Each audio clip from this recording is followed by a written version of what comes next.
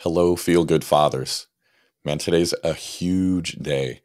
I'm ecstatic to be here with you to celebrate the fact that 1 year ago, Feel Good Fatherhood started.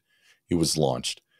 A dream, a passion, something that Jay really wanted to see other fathers impacted to make a difference, not only personally in who they were, but also in their family and the future generations. So I want to take a moment to just acknowledge we've this has been something that's gone on for a year. Over 50 episodes. In podcasting, a lot of podcasts don't make it past 7 to 10 episodes. They fade out.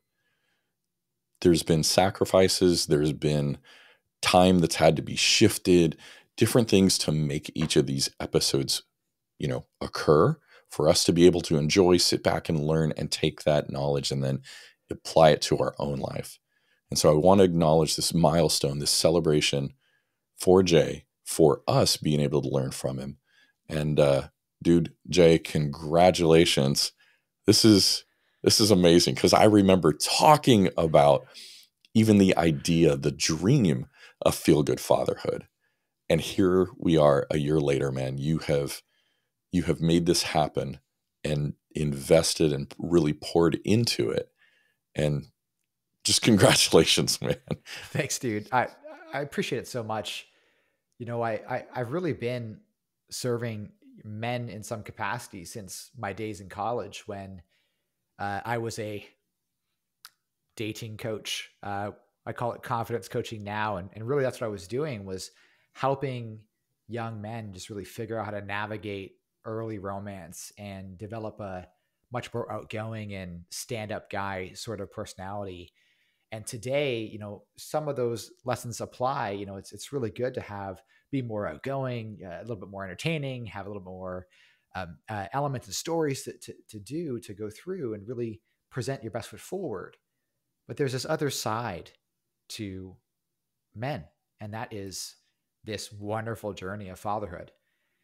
And so as I'm kind of getting older, I knew I don't want to talk about that stuff. It's not, I don't have a lot of interest going back and doing that, but I have a tremendous amount of interest discovering and sharing and documenting this journey of what it's like to be a father. What I really consider the culmination of what is the human male experience. The top of that pyramid is literally being a patriarch, being the father, being a grandfather, and having a family that extends into generations. I don't know if there's anything higher than that honor. And so it's really been my selfish reason for Feel Good Fatherhood is that I want to learn from the best of the best. I want to learn from other fathers that are doing their thing. I want to have conversations about different elements, policies, situations, statistics that are affecting men and fathers, because I know at the end of the day, we all get better. Our families get better. Our kids get better. And all of that starts by taking radical personal responsibility, which is the Feel Good Fatherhood way. And that does extend to moms, in case you're wondering out there, moms, women, stuff like you're in it. But my audience happens to be men and fathers. And so that's really what Feel Good Father is about. It's really my mission. It's not going anywhere. I intend to do this for forever. And I want to thank you so much for challenging me and encouraging me. And Mike has been with me the entire time. Like, we text all the time. We've developed this really great relationship. And I know that when I have questions or I have things I need to accomplish, Mike is one of the men that I lean on in my life for what's going on. And so thank you. Thank you for being here. And thank you for being a part of year one, our year in review. Dude, it's absolutely my honor and privilege. And I was blown away when you were like, hey, do you want to jump on here and do this? Absolutely. Yes. 100%. Let's go. Do it now.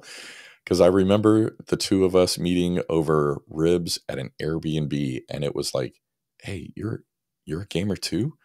And yet you want to do this, and you're passionate about men and how we can impact future generations, and helping us not realize like we feel we're the only one going through these struggles. It was like, where you been? So I think that common thread was what pulled us together, and just really continue to forge things. That and our love for dad jokes. And so I'm going to jump in here and ask you, man, what's like your favorite dad joke at this point? So this is classic story in the Twining house. So one day, my wife comes home and the lights are off. It's a little bit dark, and she's walking to the kitchen and she's hearing this murmur coming from the oven. And I don't know if you're anything like me, or if you're like her, you're probably a little bit surprised, like what's happening? What's this murmur? And so she's, she kind of comes over, she sees that the oven's on, stuff like that. She's kind of like, oh, you know, Dad, Jay must be baking. It's going on. So she kind of opens it up to check on and see what's going on. And, there's that oven light. So she's flicking that on. And then she sees that there's like just kind of two muffins hanging out in the oven. And, they're just kind of squawking around, and being the curious person that she is, she kind of opens it up, and, one of the muffins is sweating as muffins sweat when they're in the oven. And it's like, man, it's getting real hot in here. And then the other muffin just says, "Oh my God, a talking muffin." I can appreciate the muffins because it's like part of my morning routine is jumping in a sauna. Yeah, so I'll just say that's my muffin time. That is that's so great. The sauna world. That's Yes. definitely in the queue for the workout room here. Oh, dude. I mean, all things in time, but yeah, having those goals of what you want to do and then making sure you're taking care of yourself, like that's a learned process for me. And I continue to look for it. But dude, it makes such a difference just investing that time, especially when we don't have the time. But I absolutely 100% agree, because yeah, what I know is that, especially when we're in crisis, when we're going through something in our life, that it sometimes feel like we have to sacrifice these habits or routines that are helping us become and be the person that we are. And at any given moment, right, there's a handful of different things that men and fathers are going through, that we're really all going through. Uh, there's the first category that I call the self-imposed issue. These are like internal mindset, emotional, spiritual crisis, that kind of stuff. And then there's the more external, physical, tangible crisis, which is a lot of what I sort of went through. And I'm using crisis very loosely. It's just big, significant events that are happening in your life. So this year, we moved from upstate New York to Nashville. Last year, right around in October, we had a new baby. Other kind of crisis here that also show up: job stress, and something that we all don't really like to acknowledge, but holiday stresses can be this issue. And so I think it's just really important for the Feel Good Fatherhood community to know that we all have issues. We all have things that are going on, and that just kind of happens.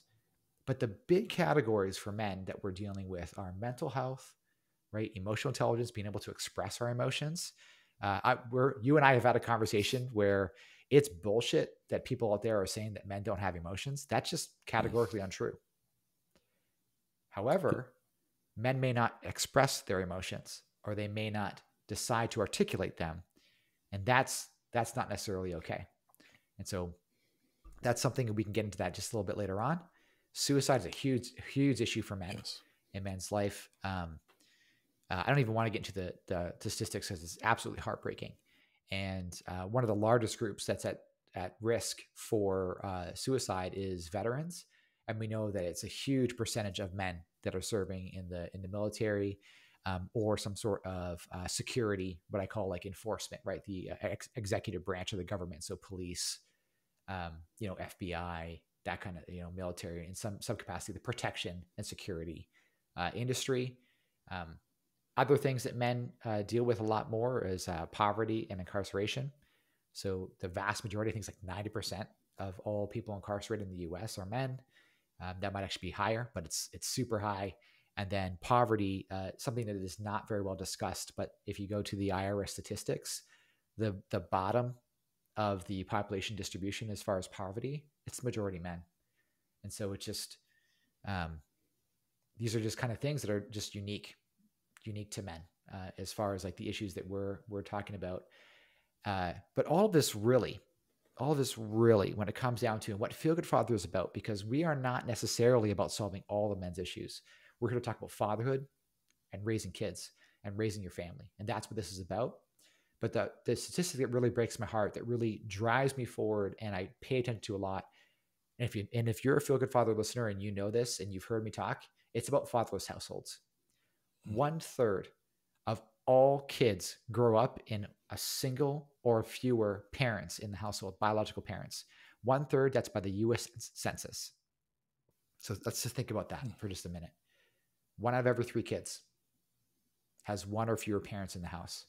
And we know that by fatherless households, majority of those are going to be fathers that are not in the house. And that can be a responsibility side where they've noped out. That can be, hey, they've passed because they're in, maybe they've been in the military, or, actually men tend to die pretty young as well. So there's lots of different issues there when it comes down to it. So when it comes to all these different issues that we've talked about, when it comes to men's health and men's issues, a lot of them are internal.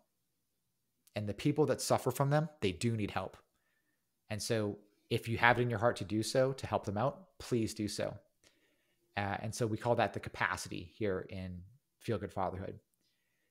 Being able to lend a hand to people that are not biologically related to you and helping them, that's what real masculinity and fatherhood is all about. We want to have a better society. Men that have the capacity have to reach out to those that don't have fathers and be an extra father to them, because we all know it takes a village. It takes a village to raise a person. Yeah. And it's uncomfortable, right? It's an uncomfortable thing to do, because it's like, I could look at you, Jay, and go, man, I'm in this situation. I need to chat with somebody to talk things through.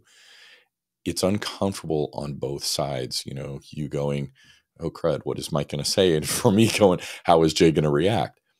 But if we don't do that, the relationships that like you and I have don't form. It's like, the statistics also show that we have less friends as males than we used to before, which is a dangerous thing, because then it's like, okay, I already have a hesitancy to talk about it. Now there's fewer guys that I'm talking to about it.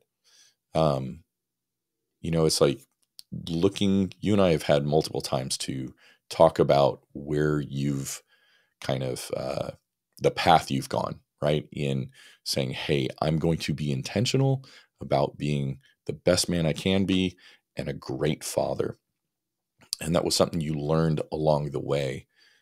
When you look back over this past year, so when 1 year ago, when you launched Feel Good Fatherhood, you look at who you were as a dad then, and you look at where you're at now, what would you say is like the first thing that jumps out to you?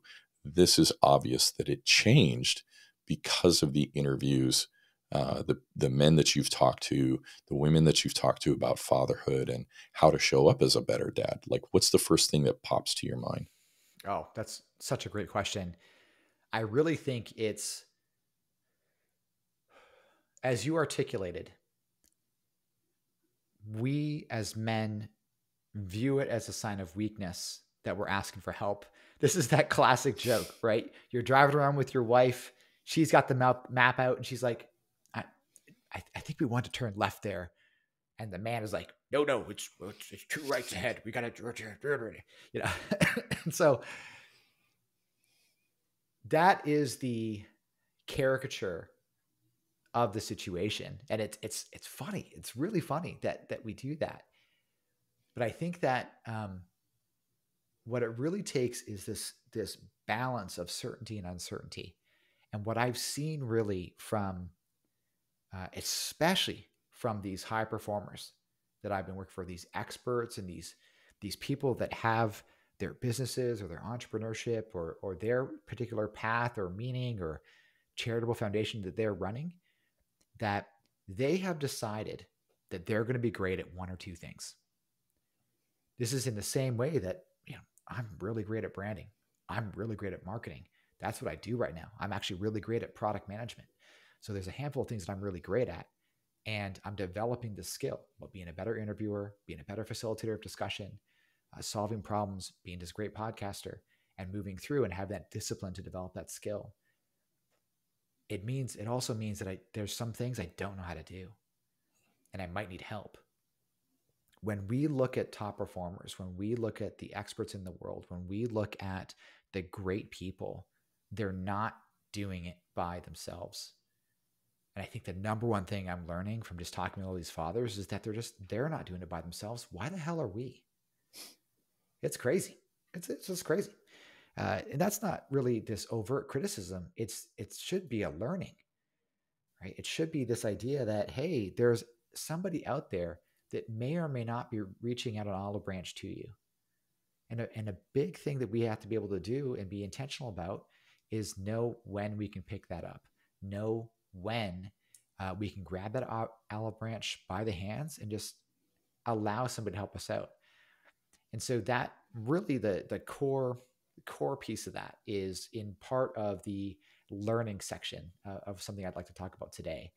But I think really at first to kind of highlight Feel Good Fatherhood. Feel Good Fatherhood really has a handful of like principles: identity, who you are and how you show up; curiosity, it's a way to navigate the world in different situations; fidelity, which really means ego and approaching life from a service perspective, or as we like to say, face your wife, face your house, face your kids; learning, which is how you develop those new hard and soft skills; emotion, which is having some sort of emotional, I don't like the term emotional intelligence because it's loaded, but emotional literacy, knowing what you're feeling, why you're feeling it, and what you can do about it. And then relationships, just simple frameworks, simple ideas, but what are different relationships? What are the relationships you need in your life? And having some understanding about that. Because there is actually a science, an art and a science to each of those pieces. When it comes to really reflecting on this last year, identity and learning, that's where we're going to deep dive. So, and before we jump in there, right, what we need to understand is that through all these conversations, that a lot of these fathers that I was talking to, or that I've talked to just in passing, when they find out what I'm about at conferences, that kind of stuff, they always ask me like, how do I get ahead? How do I grow my expertise? How do I go from an entrepreneur and grow that business and like that? And as we discussed, I'm this brand strategist and I'm this podcaster, and professionally, I work for Brand Builders Group. That's a globally renowned 8-figure firm. So I help experts grow their business through the reputation. We call that personal branding. So if you're one of those fathers and you're looking to grow your impact, your reach, and attract more clients, request the free brand strategy call and go ahead and go to jtwining.com/free brand call. There'll be a link as well down in the description of this. And so if you, this is that capacity as an entrepreneur and expert, that's how you can help people professionally show up in a bigger way, develop that brand, understand what you're all about. And just to clue you in, this is what Mike and I have been talking about. Feel Good Fatherhood began from this effort. I have a brand. I'm working on my own brand, and this is what I'm bringing into the world in addition to that brand strategy work. So I'm super excited, and I really want to kind of get things going. So as a kid, when I was young, when I was in elementary school, I think some of my earliest memories were tinkering with BASIC or DOS prompt, which is like old computer programming lingo, right? And I would build little adventures. I play text adventures, build little games. And I just always wanted to be a video game developer. And as a kid, it's like, okay, well, if I want to do that, got to get good at tech, got to get good at math, got to get good at this kind of stuff. And there's this path, but always in my head, I just kept telling myself, oh, okay, I want to be a video game designer. Oh, okay, I want to be a video game designer. And here's the crazy thing that happened was that halfway through college, going through programming, and let me tell you, when I met some real programmers and some real computer engineers and that kind of stuff, I realized that's not my skill set. So I was good at product management. I was great at analytics and decent at project management. So I could have the vision, communicate the vision, get a team together to create it and ideate through different things to do. But I almost gave up on that dream in college. And so I did that. I kind of left the industry, left that dream, went into regular analytics, ended up working at a tech firm, and I was doing just analytics. That's the best way. I was just taking numbers, producing KPIs, spitting that out to the people I reported to. How's your father? That's it. That's what I did. But one thing that occurred that I absolutely love was that one day I was looking around, and a good a good mentor of mine at the time, definitely thematic for this discussion, Michael Sparrow, was talking to me about being challenged. And he's like, hey, he turned to me one day and he was like, I can kind of tell you're bored, and I can tell there's something else that you want to do with your life. And I'm paraphrasing this discussion. But he said, have you ever given a thought to what it is that you actually want to do? And I was like, okay. So that happened, and I was kind of wrestling with that whole thing. And then one day, there was a pen and paper game that I always played. And it was Riffs, which is a Palladium Books pen and paper. When you're thinking about dice rolling and tabletop gaming, there's three brands that are at the top three. Dungeons and Dragons, which has like 95% market share. Then there's Pathfinder, which has like 3% market share. Then there's Palladium Books, which has basically the next largest market share. And what I didn't know was that while I was living in Detroit at the time, I didn't know that actually they were down the street. They were literally 15 minutes from me. And that year, they happened to have their first, what they were calling the open house. And so you get to go into the office, go into basically their warehouse where all of these books are on crates and boxes. And we had this conference. So I have some original art, all this kind of stuff. And the founder, his name was Kevin Sembeda. And I go to this conference, go through the whole thing, and we're doing a book signing. And I had one of the originals. I had one of the original first book, the core Riffs pen and paper RPG thing. And I was getting it signed. And then every once in a while, there's these happenstance, coincidental conversations. So he says to me, he says, hey, Jay, I'm going to sign this, but what do you want to do with your life? So what I do is I say, and this is a pure stream of consciousness. I said, I've always dreamed about making video games, but I've kind of given it up. And he said, that's BS. I was your age when I started this, and there's nothing stopping you from going and doing that.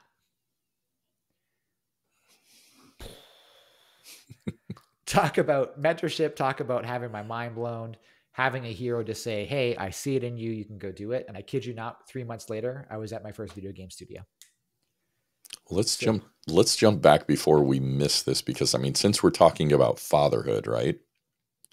So pretend I'm your dad, as you're looking at basic, and man, I can't believe you called basic old.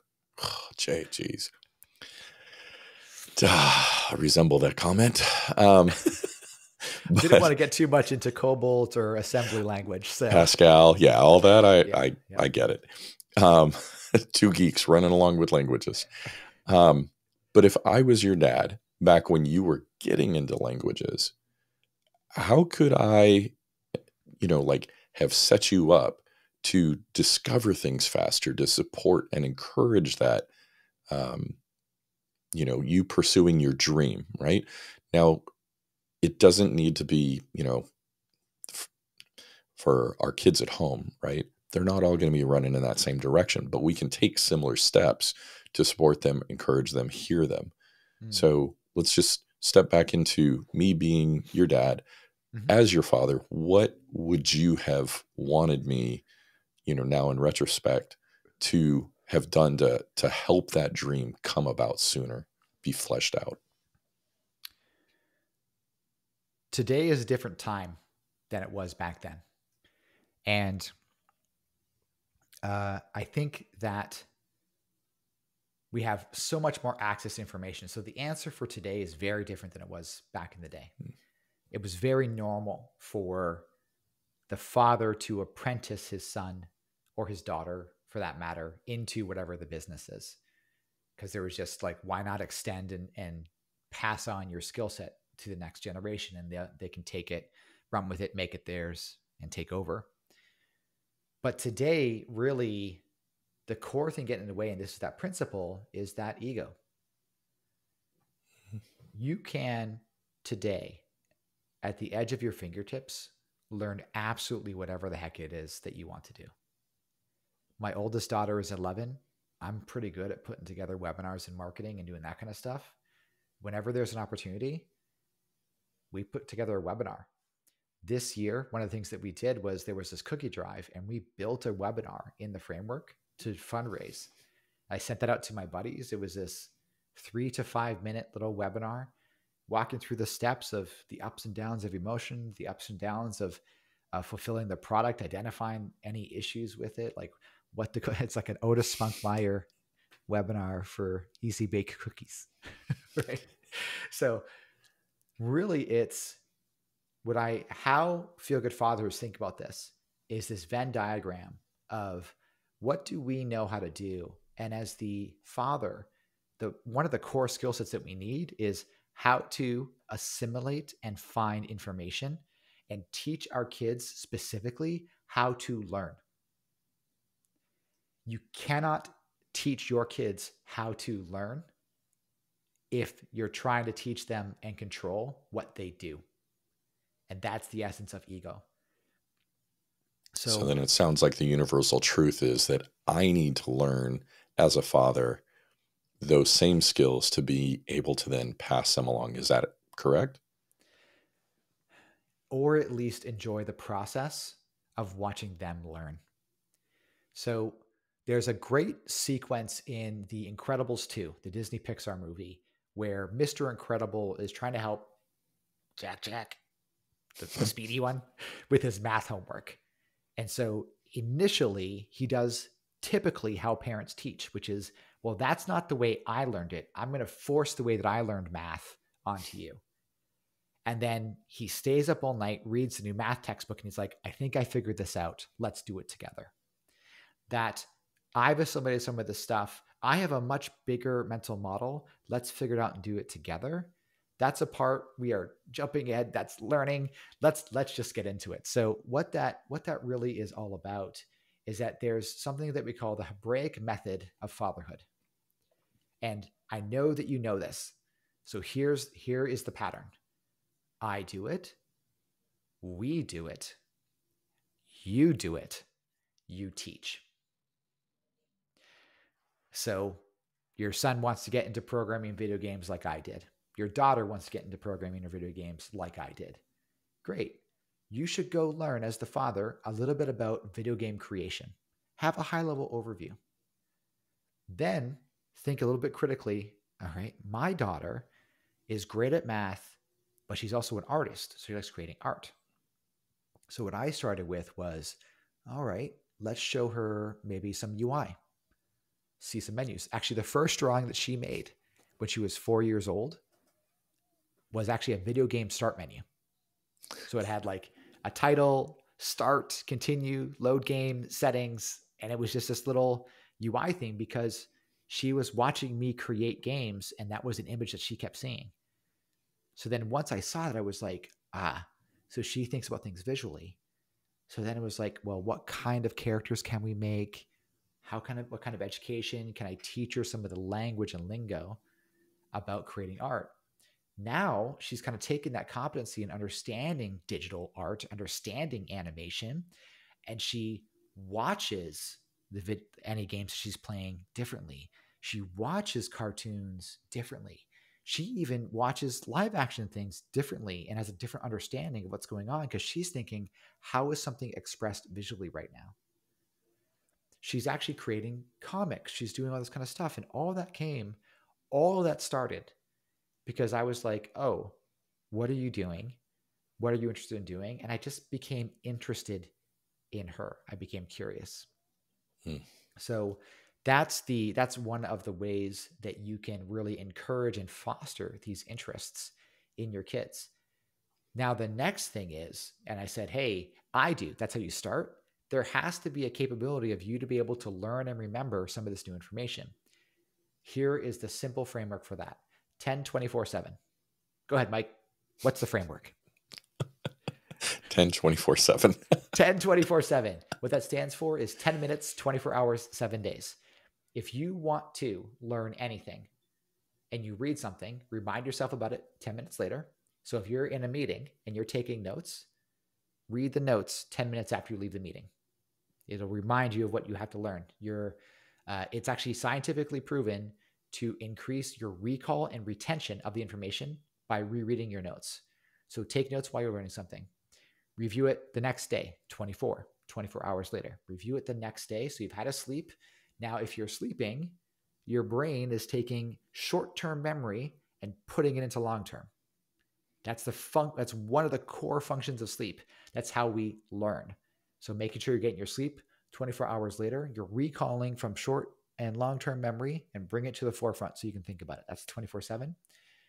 7 days. That's your brain saying this is important. So you're telling your brain that this piece of information is important if you remind yourself about it 7 days later, because it's pulling again from your long-term memory and then anchoring it to what's going on. Once you do that framework, now the best way to learn and the best way to really encourage your kids, teaching it. So they want to do something. It doesn't matter what it is. They want to work on cars. They want to make video games. They want to become an accountant. Maybe they want to be a YouTube star. That's like kind of the new thing that kids want to do, or a TikTok model, or a TikTok thing, or not a TikTok model. My apologies, fathers. A TikTok star, that kind of stuff, or on social media, or whatever the new thing is. This is going to be perennial. So whatever the thing is going to be, your kids are going to want to do something. Go learn about it. Go learn what it takes, and then teach them. It'll show and help you build a relationship with your kids because you're showing them that you're listening to them. You're showing them that their voice matters and what they want matters. And then when you come with them with here's how you do it, you show them the work involved. And when you walk alongside them, you're building up the confidence so that they can do it themselves. And that is how fathers help their kids thrive. You're becoming Dad GPT. Dad GPT. I love it. Somebody trademark that. The other thing, and this is where I individually dropped the ball, is when we're helping them to learn and they come to us to share something that they've discovered, take the time and be excited and share in that moment where they've brought something to you saying, look, I learned this. Hey, I want you to be here with me in this. Take the time. It may be inconvenient, but share in that, because that will build that trust and give you, I would say, like an additional opportunity to continue growing with them and to speak to them when they're really looking for it down the road. So the sentence that is honey to a kid's ears is, that's cool. Tell me about that. Yes, 100%. I love that. Tell me about that. What does this mean? Oh, I don't really understand that part. Can you explain it to me?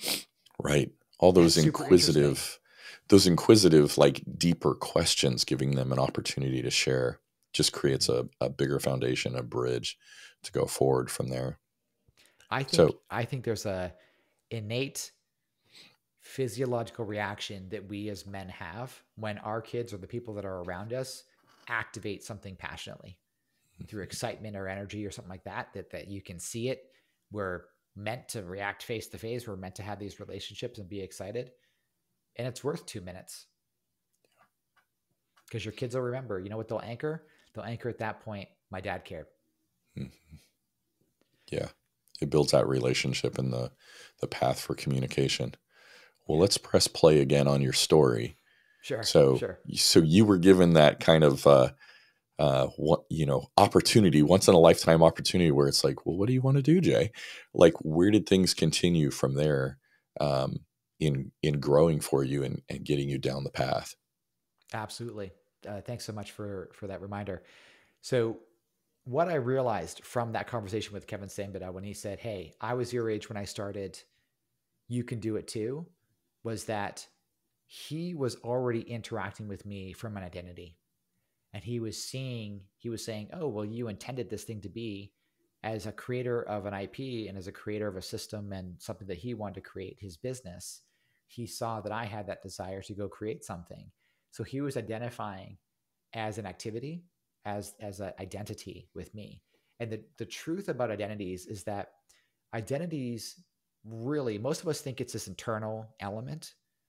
It's this internal perspective that we have, but identity by definition is how you relate to other people And identity is the active choices that you make in every moment as it relates to other people. So identity is an active thing. So what I did then is I was reminded of this identity that I had since I was in elementary school, that I wanted to make games. And I went and I said, oh, okay. And we just talked about learning. I literally, for those 3 months, I learned everything I could about making video games. Everything. I learned about game analytics. I learned about game creation. I went through a David Perry, it was a 50 game challenge. Now at this time, there was no Netflix. Games weren't really online. Like some of these portals and stuff like that didn't exist. So there was a Netflix-esque game service. I totally forget what it was called, but you would put the game in and they would send you the disc. And so it was like, play the top 50 rated games of all time. Very meaningful if you want to learn about game analytics and recreating your own games, and to digest it in 8 different categories. What was great about them? So the active choices I was making, well, okay, well, I'm going to be a game developer. I'm going to make games. I ended up becoming a game system designer, rule sets, math, player controls, that kind of jazz. And I needed to learn to analyze these different games about what they were doing that was successful. And it was creating a different vocabulary. It was game literacy. What were the little tricks? So here's this funny little trick that I learned. I was playing the GoldenEye game on Nintendo 64. In the opening sequence of the movie, he's walking through that bridge in like Russia or whatever, and he's running across it. Well, in the game, you do the same thing. You walk across that. Oh, sorry, it's a dam. It was a dam that it walked across. Mm-hmm. And my mind had told me that as I was running through the level, that the background was moving. And what I realized when I looked at it, like I actually stopped and looked at it, the background doesn't move. It's a static image. But there's enough movement in the foreground that it gives this really cool illusion. And then so what that taught me is about, oh, there are certain kind of savings and tricks that can create the illusion of motion, the illusion without the actuality. So that was kind of one skill there. But I think what we really want to talk about is identity. And so identity, it's broken up. There's the compass framework of identity for fathers, which is what we'll talk about after a minute. But I want to break down the philosophical terms as it comes to what really is this little exercise you can do to figure out what your identity is. So there's the ethos, pathos, and logos. So the ethos is what you believe, what your message is, what your purpose is going out into the world, values and beliefs. Your pathos, this is your heart and your emotional story. What's a story that you're telling yourself about your life? Critically important. Then your logos, which is your logical reasoning, or as we say, what's the truth? What's the evidence that you have for any of this to be real? So let's jump a little bit into sort of these ethos area, like your beliefs and message. So we talked about personal branding. That is at the center of personal brand. What is your message? What is it that you believe to be true about the world? We have this term called your vantage point. What is it that you see to be true for the people that you're serving? So I always ask myself, what is it that I see to be true about the world for Feel Good Fathers that they don't yet see?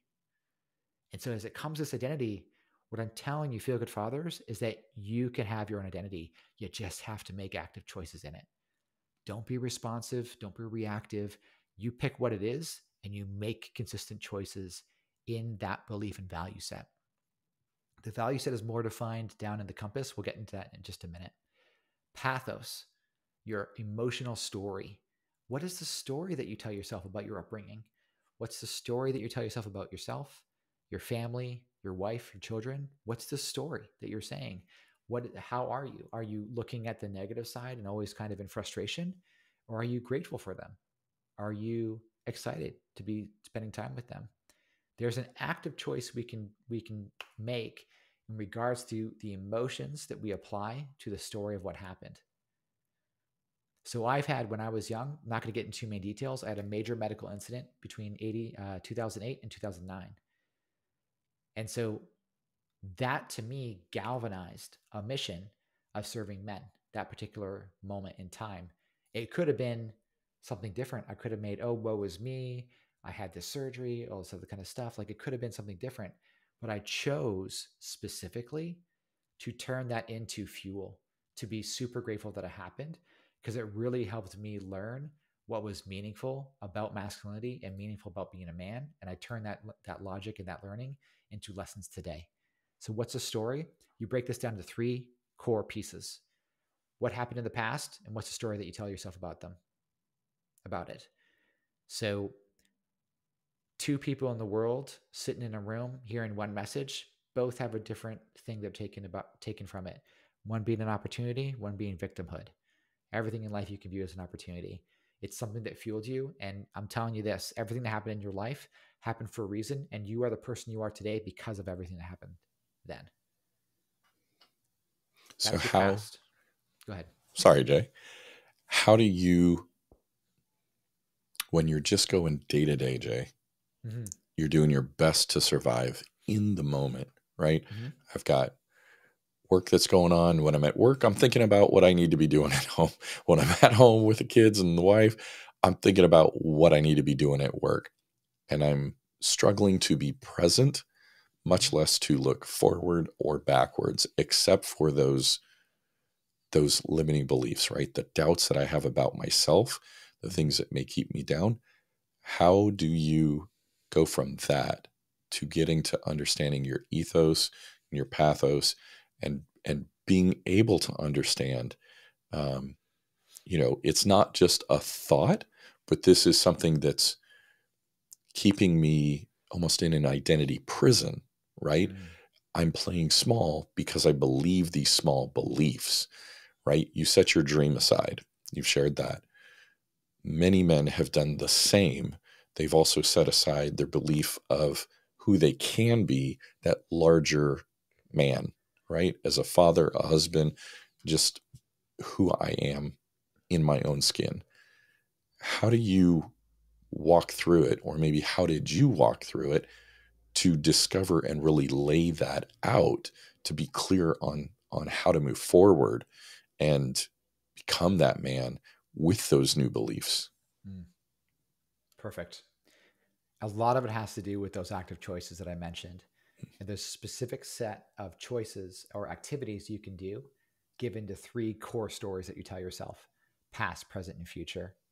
And so here's the reality, because we're kind of stumping into the present, which is really what your present story has to deal with, which is, I'm at home thinking about work, I'm at work thinking about home.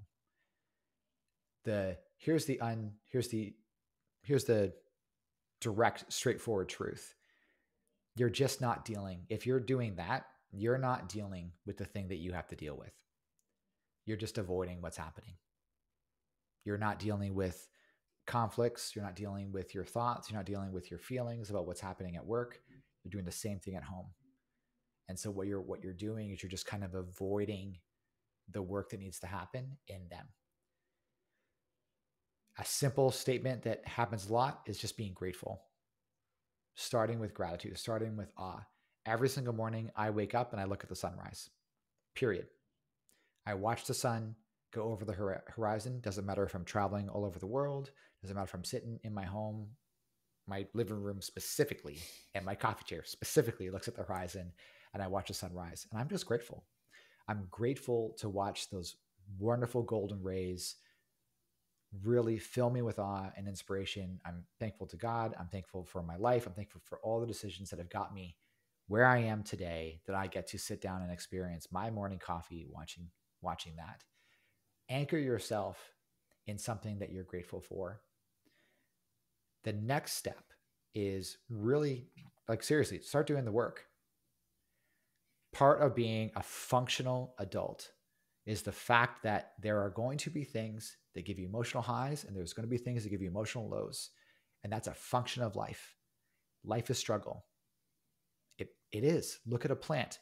Plants can grow through concrete. Life is struggle. That's just a function of it. You're going to have struggle. You got to deal with it, and you got to accept it. And now, remember we were talking about the story that you tell yourself? All of your struggles in your life are in your past. I'm going to say that one more time. All of the struggles that you have in your life are in your past, because it's the story that you're telling yourself about that struggle that's determining your present quality. Was it an opportunity, or was it a victim thing? Were you grateful that that thing happened because it showed you more of who you are? When you work out and you flex your muscles, you get bigger and you get stronger. It's a function of something that you did in the past. And the result of your body is that you might be stronger for putting in that effort yesterday. So who you are today is based on what happened. That's true everywhere. Your performance at your work is based on the thing that you learned, the knowledge you attained and applied in the past. Almost nothing that is almost nothing that you're doing right now in the present moment has to do with what's actually happening in the moment. Almost all of it is fueled by the past. So treating it as positive fuel to feed this identity and accepting what's happening right then and being present, that's really how you solve that equation. So the first is identifying and becoming aware of the story that you tell yourself. And then the great thing is this, is that if you have a story you're telling yourself and you don't like it, you can retell yourself a different story. It's your brain, it's your mind, it's your emotions. Radical accountability, radical ownership. That's how you solve that specific example you're talking about. That's pretty much how you solve just about everything. So it's not a one and done. This is something I'll revisit and continue to get different perspectives on things that happen and look at things differently as well as I gain power, as I gain a different vantage point to look at things and have gratitude. You're saying that this is something that I'll see things differently, and this is like an ongoing process. So prepare to be patient, have patience with myself, and be gracious to myself as well. Is that right? It's exactly. And it's similar to lifting weights. In the beginning, it's really tough because you're building your body. You're building this muscle of doing this work and reflecting on what's happening around you. And you don't have to know or do everything right. And that's the crazy thing, right? If you think back to when you were a kid and you were learning how to walk, you fell all the time. You probably fell on your butt a whole bunch. And if you had great parents, they were just kind of like, great, keep going. It's yes, keep like, that's what I'm doing with my youngest right now. It's like, keep walking around. Let's go. You know, she'll fall on her butt. And it's kind of like, I stand in front of her and I just say, come here. Like this, she kind of does like up.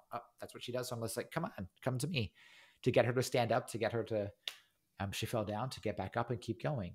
Well, the more and more you do that, the more and more you lift weights, the more and more you do this work and you reflect, not only does the time, like not only does that time gap decrease, so you get better at that skill, you're also rewriting because you're intentionally setting what your present moment is, because you're telling yourself your story.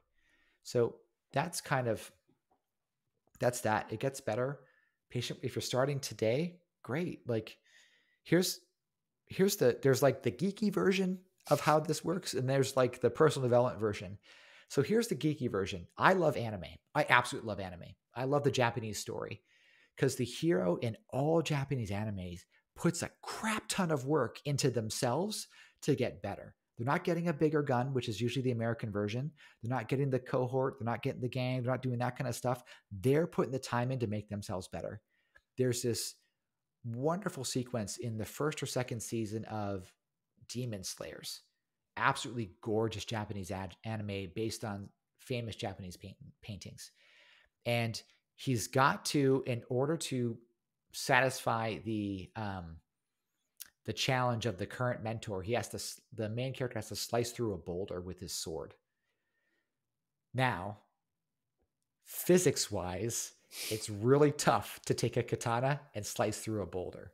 Usually the katana loses. But eventually, and like you watch the diorama of him doing this work, and it finally gets to the point where I think it's like the unlock is like if he feels it and he drives with that emotion, just that emotional literacy, that emotional understanding that fathers need to have, that he activates the passion that he's able to slice the boulder.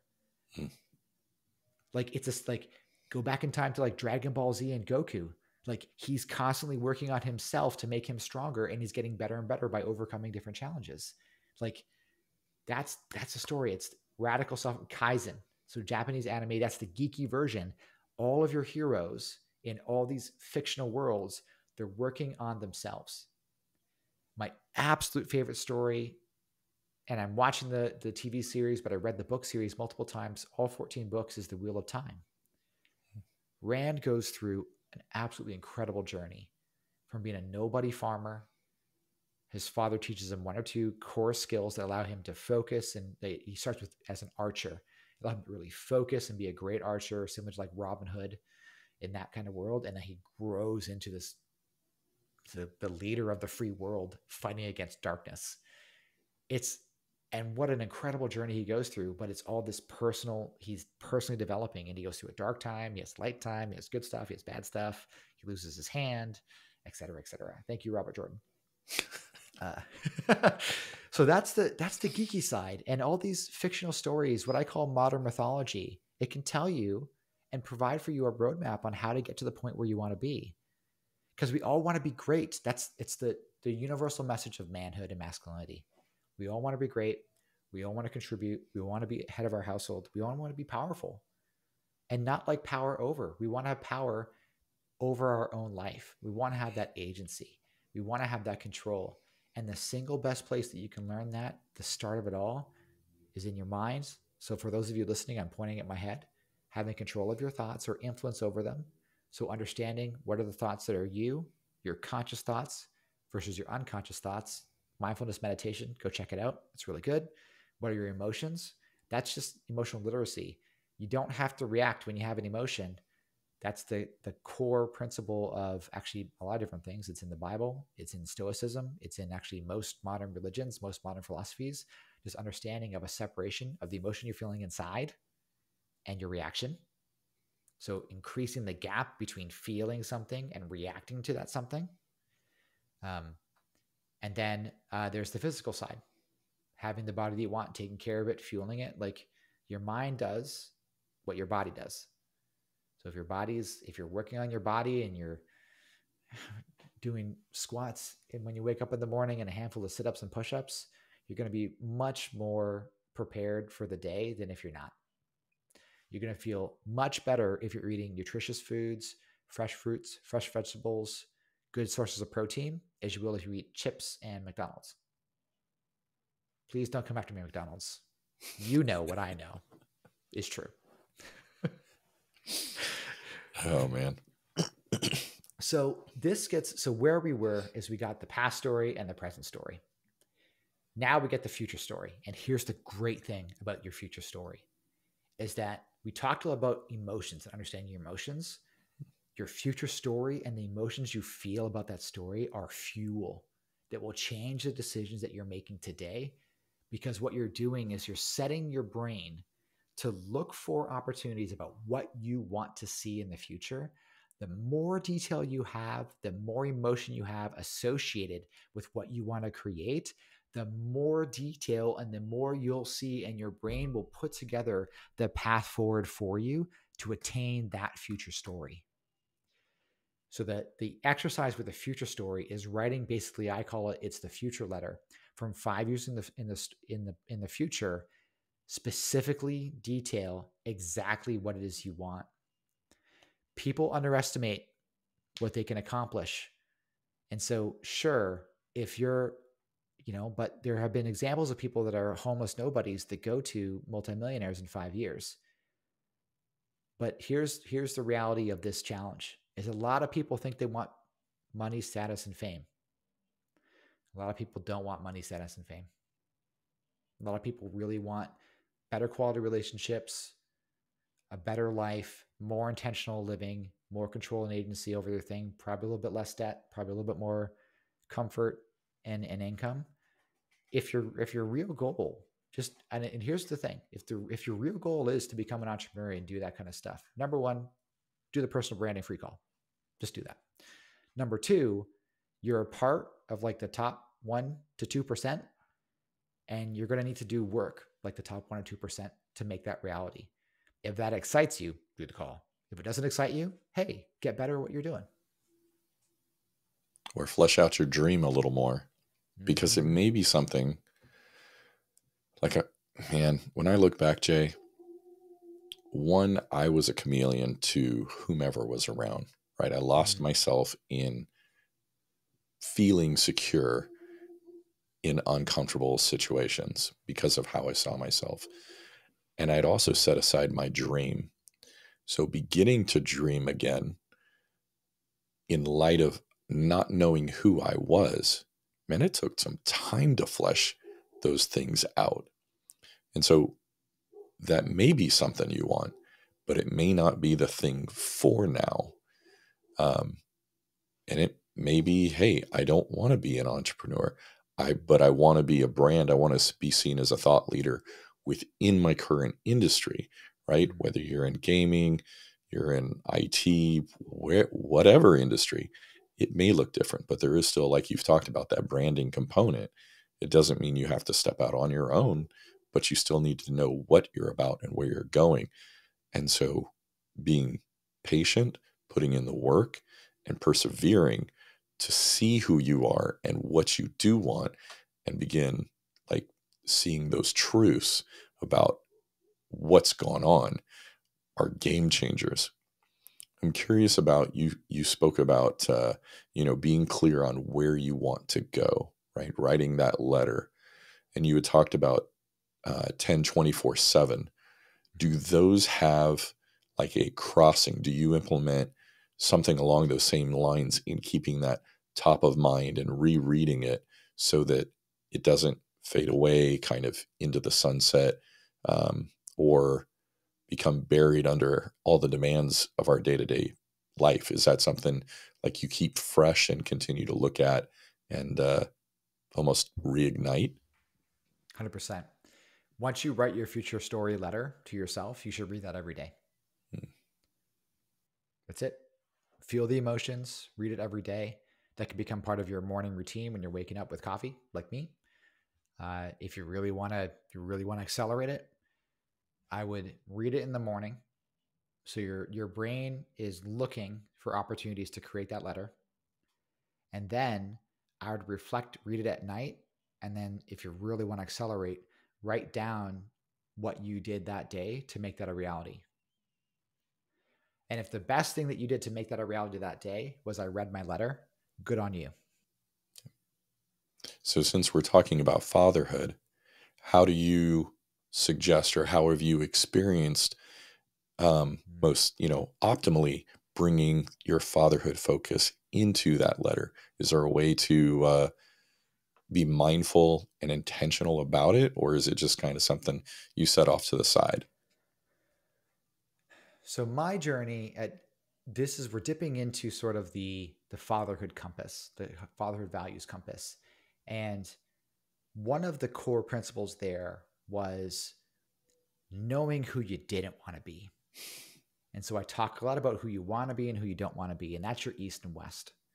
So your east is sort of your attraction. What do you want most? So that's the future story kind of really is moving into that space. What do you want most is the high end, the high energy version of your east attraction.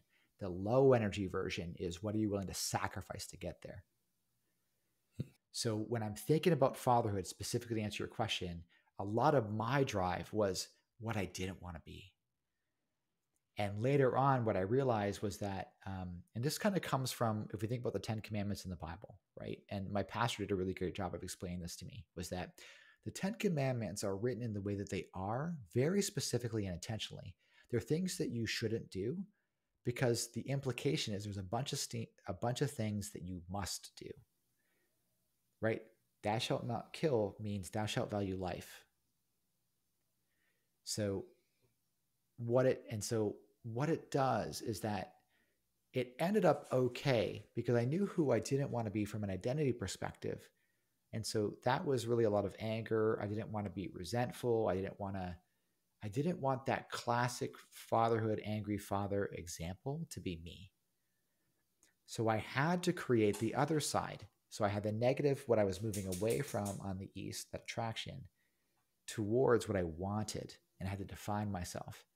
Feel Good Fatherhood ultimately is about peace, being at peace with myself, who I am, being at peace with myself and my identity as a husband, being at peace with my identity as a father, being at peace with my identity at work, being at peace with my identity as it relates to my community, being at peace, etc., etc. And so that goes out all the way to the universal level, which is being at peace with my identity as it relates to creator, God, whatever the heck, however your persuasion is, whatever that happens to be. So there's that who I want to be, who I don't want to be. And part of my letter was about the kind of relationship that I had with my wife, with the mother of my children, right? And they're the same person. Some people they're not, but for me, they're the same person. My wife and the mother of my children are the same person. And the relationship I want to have with my kids. And so because I had that and I knew that, it really just, my reflection is, okay, well, did I do this today? So was I that person? Was I full of peace? Was I full of love? Was I full of curiosity? Have I helped my daughters develop more of an identity? Have I been this thing? You know, some fathers like being the goofy play dad. It's like, great, cool, go do that. Some fathers a little bit more of the thriving creation discipline dad. Great, go do that. That's all good. Like it's just about, are you doing the thing to create that? Are you doing those activities? Because identity is active. Are you making the choices to be that identity? And that creates peace in you because you end up trusting yourself because you're saying, I wanted to do this and I did it. Therefore, I trust myself. And then you become trustworthy to yourself, trustworthy to your spouse. That's the most significant relationship you have in your life. And then it kind of goes on from there.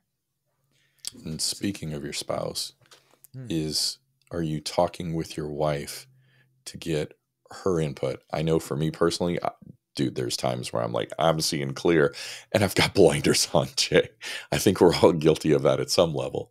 Mm-hmm. Are you inviting like men that you trust, like your wife, to say like, hey, what do you see that I'm not seeing? Like, where am I doing things that are harmful to myself or others? What would you like to see that, maybe, they see a better version of you or I, right? What do you see that I'm not fully stepping into? Are you inviting them to have input to that? Or are you doing it kind of like in a silo, just off of your emotions and insights in and of itself? Great clarification. Your identity is the actions that you take in relation to other people. You have to share this in your goals and you have to invite accountability into your life. There's a fundamental difference between asking somebody to be accountable to you and who you are versus a critic, and being able to discern the difference and technically be assertive enough to say, well, this is what I want, this is what I don't want, this is how I'd like to be communicated, this is how I'd like to keep you accountable. That's also part of the equation as well. So yes, if you are married, you absolutely must enroll your wife or your husband, whatever. There's a whole thing now. You must enroll that spouse into precisely who you are and who you want to be. Because this gets it, we're getting into a little bit of the relationship pillar, but especially for your spousal relationship, there's 3 entities. If you're going to do the Christian route, there's a 4th. We don't have to talk about that right now, but we'll add it at the end. But there's 3 entities that need to be managed in that relationship. You and what you want, what your wife wants, who she is and what she wants. But the most significant relationship there is the relationship itself. So here's the unfortunate truth. Sometimes you win, sometimes she wins, and that's an immature relationship. But most of the time, you should be making decisions so that the relationship wins. And over time, and I'm telling you, fathers, I'm telling you this, if you make more decisions based on what's great for the relationship, boy, oh boy, will you reap what you sow in a very positive, enlightening, and intimate manner. And when she sees what you're doing and she's going to activate, she's going to start doing the same things. And that, like, you're going to have a fantastic marriage with a great person and it's engaged in both of your individual identities. Now, she doesn't have to do the same work you're doing. It's a different kind of relationship, but this is really going to help you by making more decisions that are better for the marriage. And this gets into things like, if you're married, don't go to a strip club. If you're married, stop going out to the single bar with your single buddies. If you're married, let's see, what are some other things? Stop looking at suggestive images of women. Definitely stop looking at porn. These are just core activities that increase your intimacy with your wife or your spouse. I'm just going to default to wife because, you know, I have a wife. So that's it. Like, you stop looking at that stuff, you're facing your wife. And here's the thing. Yes. Oops, sorry, go ahead. So yes, there's that accountability from that spousal relationship, but the other side, and this is that critical, we were talking about the problem that men don't have enough relationships. You need to enroll and surround yourself by other men that see you, understand your identity, and want to help you get there. That's critical. And here's the reality of this, is that the vast majority of time, you need to be very intentional about who speaks into your life and who you let into your house. This is your personal identity house. So this is really a big piece of the work of the Feel Good Fatherhood community. This is an invite-only group of men, and we hold each other accountable to what we want to create. I'm personally a part of a mastermind that holds me accountable. That's a different group. And I have that Feel Good Fatherhood community mastermind. That's what it's all about. It's about that engaging people in what you want to be about. Mike's a part of this group. He helps me. He understands what my mission is, and he calls me into being. Yeah. And there's certain things that we just don't see, or if we see it, we just become numb to it almost. Like we become complacent and let it go. What you were talking about, like the relationship with your wife, man, this was something I never expected, Jay. But when I invested and studied, right? You talked about being analytical. When I studied my wife and our relationship, it created this foundation that then, as far as the fatherhood, man, the kids were more secure. And that peace, when the kids are secure, you have a thriving relationship. Dude, that peace comes just by a default, and you don't have to force it. It naturally blooms and grows out of that environment. So, yeah, I love the fact of, looking for the men to help you be more supportive, more engaged, right? Both with your wife and with your children. They feed off of each other, which wasn't something I expected at all. It was like, this is an amazing byproduct. I love it. Let's go. You need to, I love it. I completely agree. Your kids are going to follow you. You're your first example for everything your kids want in their life. And so they're going to follow you and your wife. That's it. Like that's just the reality. That's the truth. And your kids are a fantastic mirror. They show up, they show your behaviors, they show your issues, your mannerisms, everything. Your kids are the best and worst of both you and your mom and the mom. That's the truth. Now, here's another reality that took me a long time to learn, and I think it's meaningful, is that there are some things that you need to have, like with your wife, and there are some things that a men's group is better for. And just understanding sort of the position and honor that the different people in your life get, that's really critical. So for instance, if you're religious or a Christian, you're going to have probably more discussions with your pastor or your priest about your spiritual battles. And guess what? You probably should keep your spiritual battles to that person in your life that's helping you through them. I would absolutely let your wife know what's going on. But if you're doing a spiritual battle thing, like, that's the primary person over there is going to help you with it. In the same way that, like, it doesn't help you to ask your wife for the raise when you're trying to get a promotion at work. There's different people have different roles, and understanding who your wife is to you. Because here's the thing. There's different people have different things. Some married couples have a business together. So they have a different kind of relationship than people that don't have a business together. A different kind of relationship than one working spouse versus a non-working spouse. So, like, there's tons of different versions of this, but you have to understand and know at the end of the day that your spouse is your lover, should probably be your best friend, but they also have different things that they're accomplishing, and they don't have to accomplish everything. You should not lean on your spouse for everything. They should know everything that's happening in your life, but they shouldn't help you solve everything. A lot of these things you got to be able to do yourself, or Yeah. pick the right accountability partners for it. Yeah. know what to share and when to share and Yes. how to share it. Yes. And show up. I mean, if we're expecting our wives to show up for us in support, we need to also be willing to show up for them in support, because just as we hit challenges, they'll hit challenges. And that continues to strengthen that relationship. It fuels it. And just like you would, you talked about a katana, right? To strengthen that katana, it's got to be heated up and put under the pressure of that hammer. I can't think of the right term for it. In the forge, the pressure of the forge. Yep. No, when it's being hammered out. Anyways, yeah, when it's, I mean, it's being Folded. put under pressure in multiple ways, right? Yeah. Yep.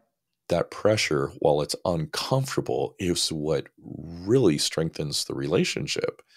And yeah, dude, like being able to come in with grace and support as we're expecting to be supported and, wanting it, desiring it, I think is crucial.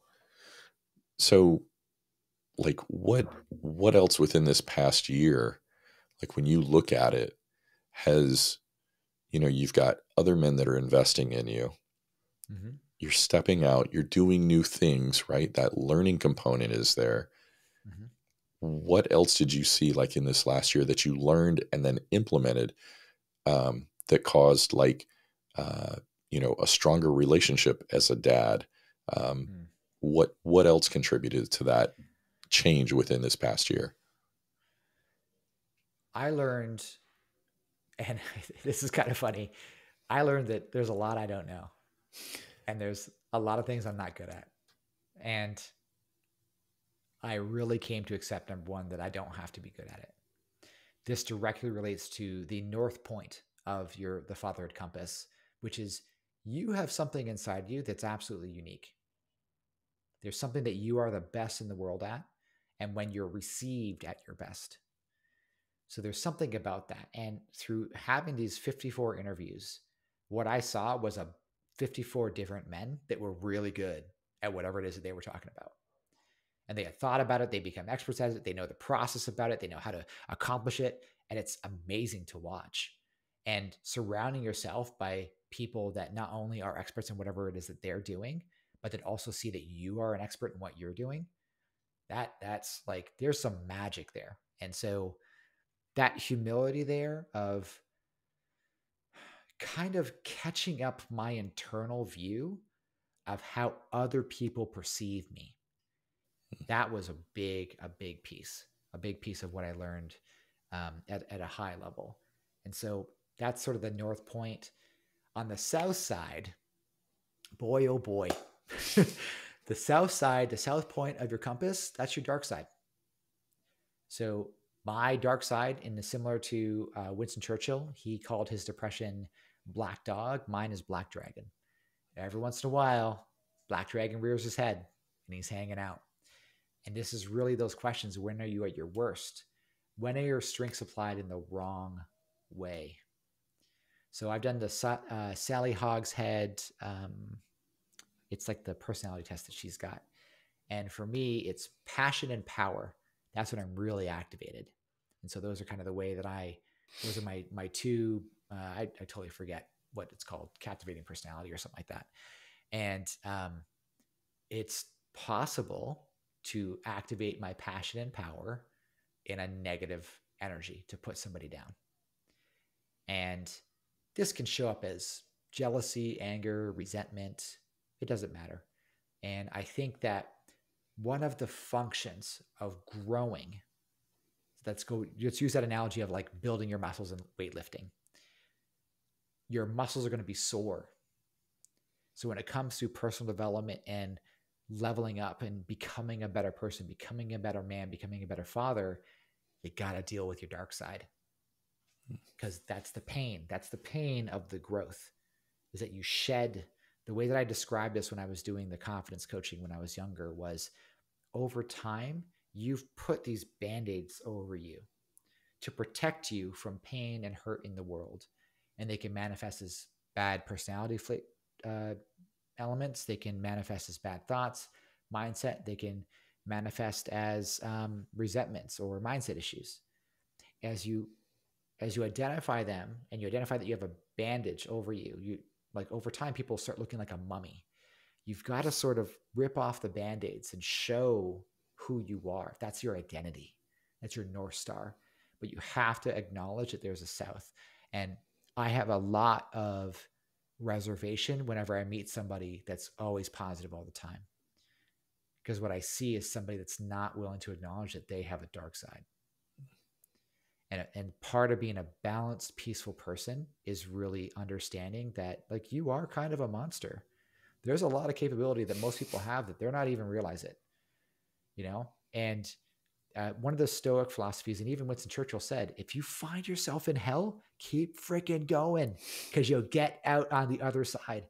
So if you're struggling and things are coming up and you're dealing with drama and trauma and all this kind of stuff, just keep going, keep doing the work, keep writing the past story, keep writing the present story, keep doing the future story, keep focus on these things, because it will get resolved. And you will come out better on the other side. So that's the other thing I learned, was really kind of getting more in touch with this dark side of me, this black dragon that kind of rears head. And in the same way that as you shorten that gap between identifying, hey, this thing happened and it's not my identity, it's not who I want to be, the more and more you're able to acknowledge your dark side, the quicker you can stop it. The quicker you can say, oh, that's not my identity, because identity is a choice. I don't want that side. I don't want the dark side to reign. We talked about attraction, what you want most. That's the east side. And then the final one is the west side. This is very related to the south side, because the east attraction is what you want most. What are you moving towards? Well, the west is where are you hiding? It's what are you doing to hide? And again, I said, what bandages are you using to cover yourself up? So that's that self-awareness piece.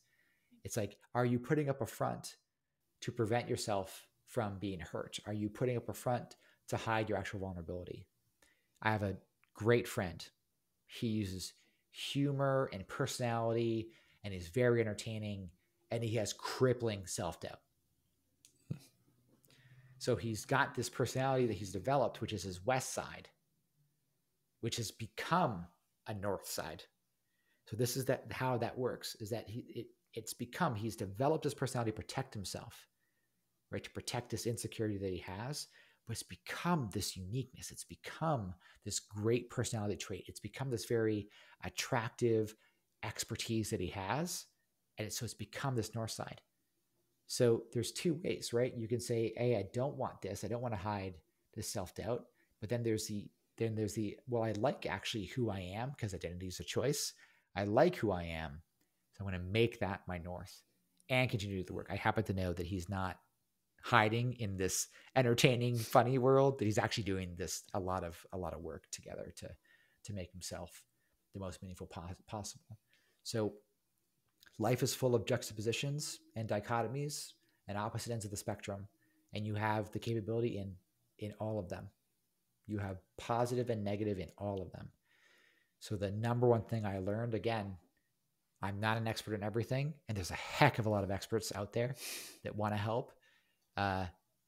Acknowledging the fact that I don't need to be an expert in everything. I just need to be really good at me. Learning where I'm running away, what my resentments are, what are the things that, I guess the term is triggering me. I just say what upsets me, what activates my negative emotions, understanding that, and then doing the work to decide that that's not who I am and I want to be somebody different. I think that putting myself out there, which is that's a huge West Side story for me, is I don't want to be in the limelight. I want to be the lights crew chief, which is something I did in high school. I don't want to be on stage. I don't want to be up front. It's very hard for me to do that, because it's not a part of this identity that I had for the longest time. And now I'm doing the opposite. Yeah, it sounds almost like don't run from leg day, right? If we're back in the gym, Right. It's like don't skip leg day, because then you're going to show up at the competition and be wearing jeans, not shorts, and just like, look at my upper body. Mm-hmm. Well, kind of go back to your workout analogy.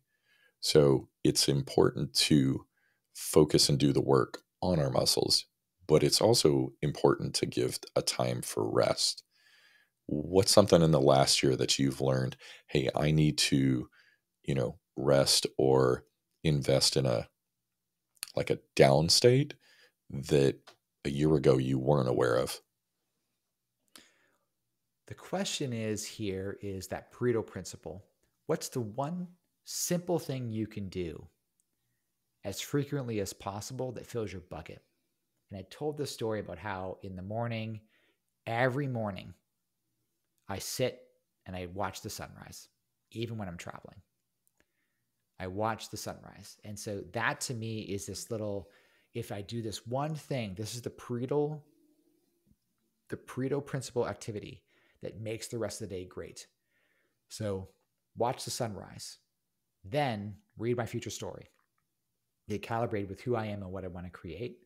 And then everything else is, extra. Like I love working out. I feel great when I work out. I worked out before I came on the air here, right? That is priming the body, giving me energy.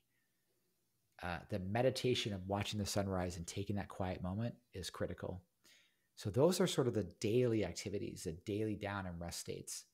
But the next one is taking vacations, just taking time away and setting up an empty present where you don't have to, where you can just reflect. I remember when in about 2014 or 2016, my wife and I left San Diego.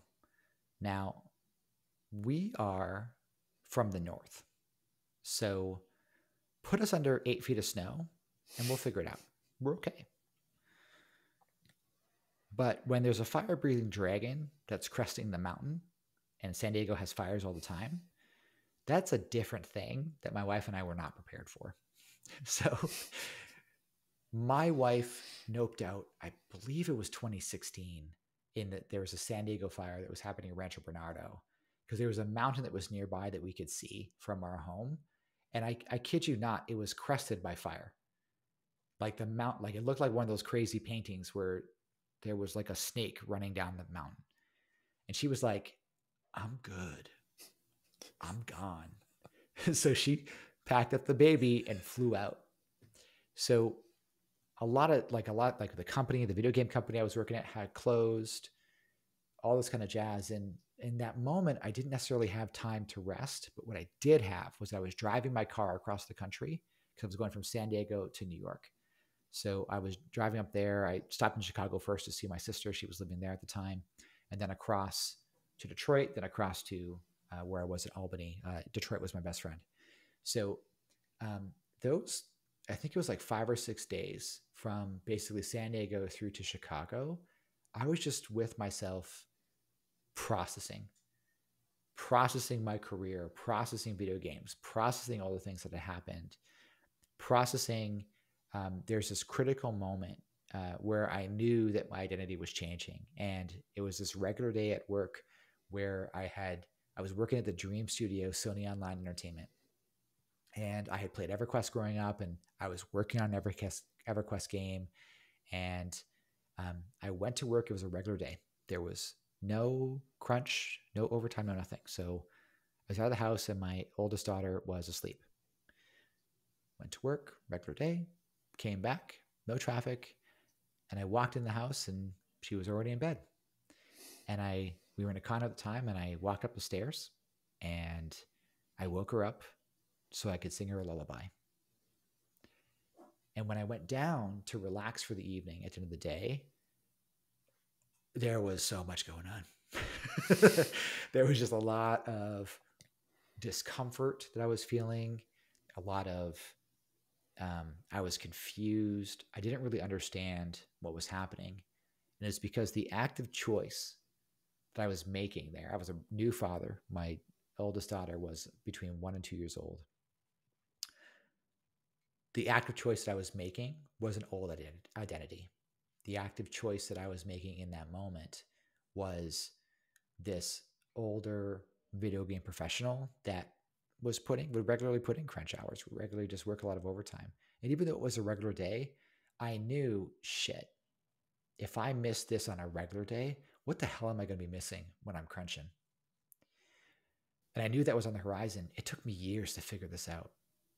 it just took me a long time to figure it out. But that drive across, that rest and recuperation allowed me to sort of process like, oh man, I don't want to do that anymore. I don't want to crunch anymore. I don't want to sacrifice. I didn't even realize it, but I had become unconsciously a family man, facing my family, caring about my daughter, caring about my wife, and understanding and being really excited about what they were accomplishing. I can remember the anguish that my wife felt when we were in San Diego. This was like a month or two before the forest fire happened. The company I was working at closed. I've been a part of about 7 startups at this stage in my life. And that company at that time closed. And I was home when she came home and she was like, shit, what happened? You're not supposed to be home right now. And I had to break her heart. And we had finally built this wonderful world in San Diego. And like a month later, it was capped off with there's a dragon cresting the mountain, get the F out. so, so I think, like, to your rest and recuperation thing, it's that we have to be willing to sit with our emotion, and we have to be willing to pay attention to ourselves to make that really good decision moving forward. And this is what I can promise you, is that there are more millionaires in the world than there are video game developers. So I've done something that not a lot of people have done. There are more people that have wealth and rich and that kind of lifestyle than the things that I've done. And I'm looking right now on my wall. There's a Stan Lee signed Marvel poster from the second game I ever made. It's the only one in existence. The dev team signed it. It's the video game poster, and Stan Lee signed it. And I was lucky because I was the right person at the right time. And I asked for the right thing, and it happened because I just made that request. And I promise you that if you do this work in the stories, if you identify your compass, you figure out what your values are, your ethos, your pathos, your logos, if you understand all this kind of stuff and you're willing to do the work and you face your family, that you can have this great life as a feel-good father, as a feel-good parent, as a feel-good whatever the hell. You can have this great, peaceful life that you've created, and the satisfaction that you will feel will blow you away. And that's the Feel Good Fatherhood promise. That is a lot to process. Just as you talked about driving across, the US, this has been a journey of what to process to get to being that feel good fatherhood, like state, right? Just like you've talked about the 3 different places of our past, our present, our future, learning, analyzing, and then the resting and reflection and being self-aware. It's a lot to process, Jay. And I think it's going to take patience, perseverance, and time, just being gracious with ourselves to continue fleshing that out. But the rewards, we're reflecting on a year. If we continue to do that year after year, the rewards and the dividends, just, we can't fathom them, at this phase. So it's continue pressing in. And Jay, again, I want to say congratulations. A year ago, you launched a dream. The impact has been absolutely amazing, not just for you, but for the listeners, for the guests that you've invited on. This has had a reach and an impact I don't think, when we were talking about it over a year ago, that we could imagine at that time, man. So congratulations on continuing to persevere, invest, and just now standing back and looking at what the rewards are. So congratulations, my friend. Thank you. It's a great privilege to be able to serve men and fathers. I really do this for the people and the things that I want to see in the world, because I think that more men and more fathers, that the world gets better as we deal with our own issues, as we step into our identities and we author and have more agency in our life. So thank you, listeners. Thank you, Feel Good Fathers. Thank you for the supporters. I appreciate you. I see you. I watch you because I have analytics. So I look at that, and thank you so much for listening.